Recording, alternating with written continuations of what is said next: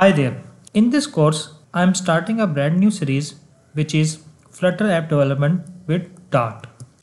Through this course, you will learn Flutter from beginner level to advanced level so that you will be capable of building fast, beautiful hybrid apps means iOS and Android apps using one code base.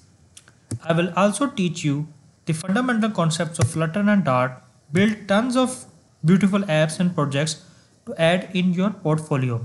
Key advantage of Flutter is that now you don't need to hire different developers for iOS, Android and web application. You only need to work on one code base and it will run on all platforms.